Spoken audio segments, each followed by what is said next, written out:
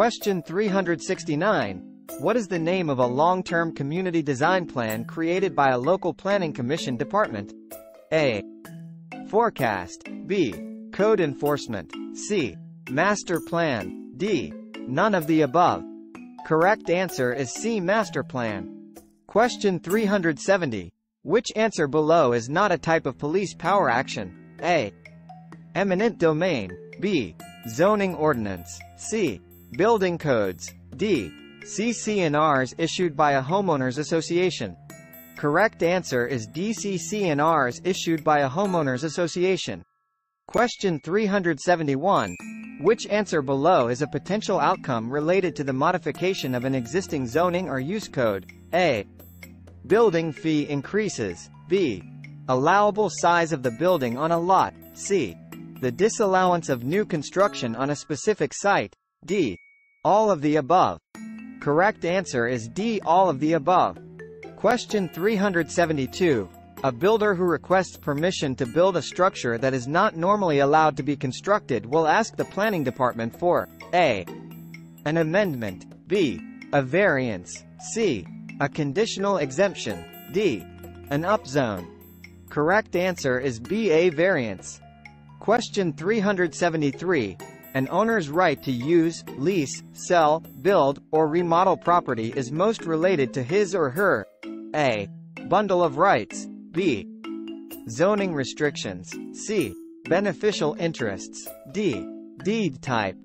Correct answer is a bundle of rights. Question 374. As what zone type can a subdivision in California be classified? A. Industrial. B. Mixed use, residential and commercial. C.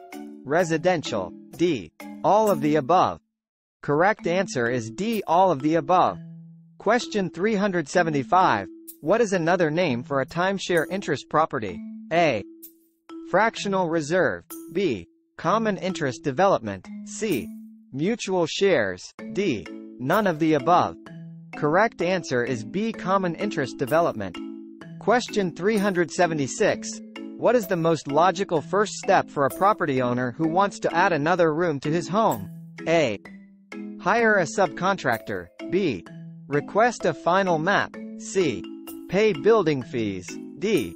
Request a building permit application. Correct answer is D. Request a building permit application. Question 377. What is another name for a town's planning agency? A. HUD. B. Planning Commission. C. Zoning Division. D. Code Enforcement. Correct answer is B. Planning Commission. Question 378. A property's ad valorem tax is generally assessed as A. Income tax. B. Zoning tax. C. Usage tax. D. The value of the property. Correct answer is D. The value of the property. Question 379. A property's use that was once allowed under older zoning regulations established several years ago that is now outdated and no longer permitted as a use for new properties is called A. Non-conforming use. B. Conditional use. C. Exemption request. D. Variance. Correct answer is a non-conforming use.